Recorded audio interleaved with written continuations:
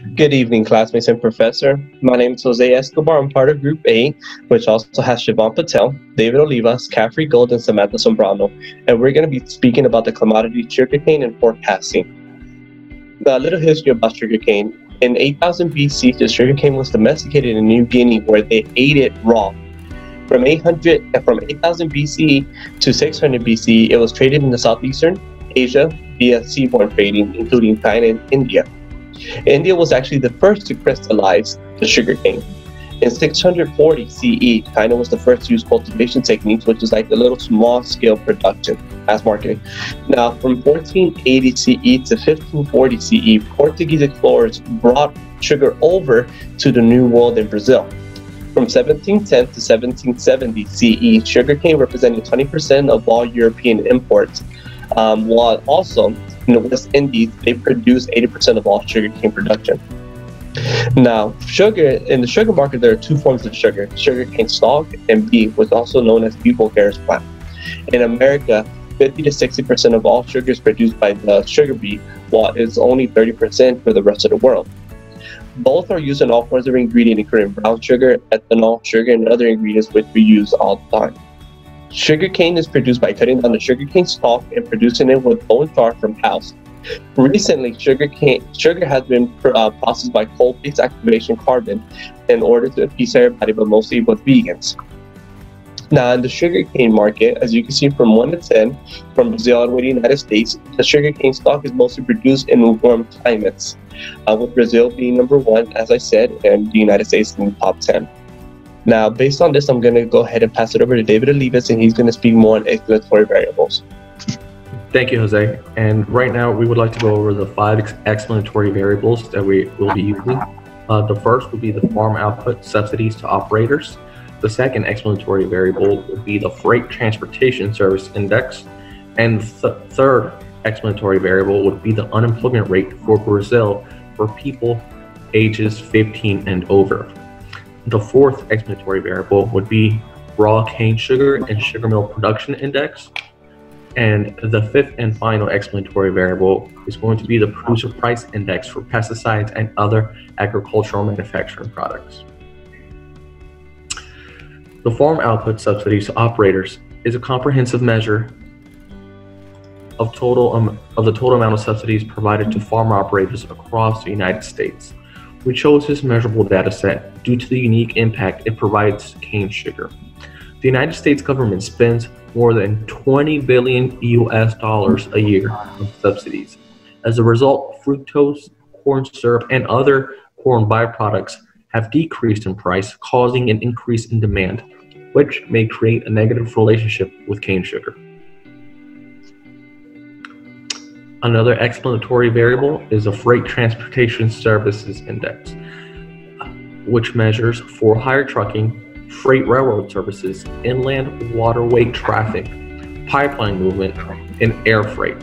Agriculture greatly depends on transportation services to move products around the country. Therefore, if the freight transportation index increases within the United States, movement of agricultural products increase as well. This in turn opens local markets to cane sugar in parts of the country which were not previously available. We believe this creates a relationship with cane sugar demand as well as prices. Another explanatory variable would be the producer price index for pesticides and other agricultural manufacturing chemicals. Due to the benefits of pesticides and other chemicals in increasing crop production, it aids our assumption that prices for cane sugar must be increased as cost of production does as well. Okay, and the next one would be the raw cane sugar and sugar cane mill production, which measures raw cane sugar and sugar mill production within the United States as a whole. As the global population as well as the United States population increases, the demand for sugar has too. Cane sugar, which started as a precious, luxurious commodity, has now become a commodity which can be bought and sold by anyone, anywhere, anytime. Sugarcane can also be found as one of the many ingredients in thousands and thousands of products within the United States as well as in the world, which leads to our reasoning on why production has a deep relationship with pricing. And now I'm going to send it over to my teammate Shivam. Thank you, David. We assemble our datasets from several data sources. Our dataset consists of 11 variables in all, including the response variable, which is global price of sugar. And the other variables are date, meal byproduct PPI, unemployment rate, a producer price index of chemical and pesticides, producer price index of sugar manufacturing unit, producer price index of rail transportation, transportation service index, harmonical index of customer prices, farm output subsidies, and the exchange rate of US and Brazil.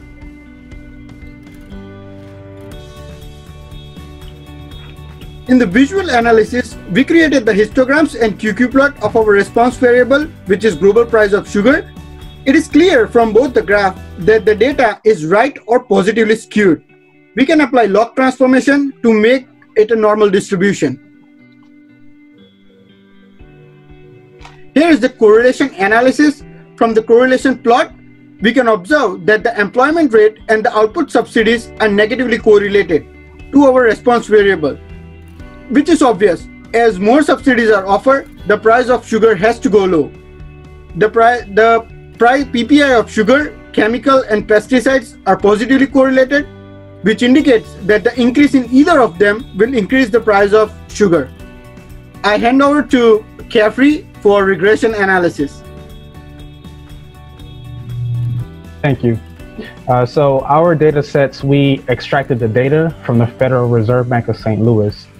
So initially on our research, we decided to pick 9 independent variables. And as we transition to the next slide, I'll be able to show you the 5 independent variables that we selected.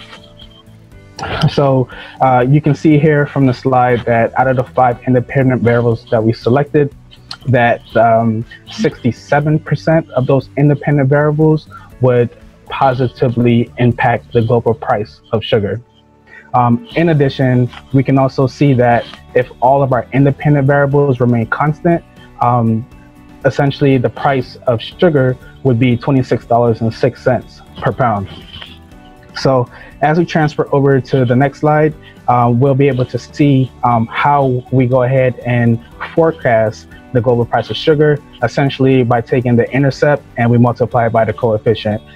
So now I'm going to transfer over to Samantha, where she'll be able to talk about the conclusion. Thank you, Khafree. So in conclusion, we realized that the price rise at 0 is a result of inverse correlation of unemployment and subsidies.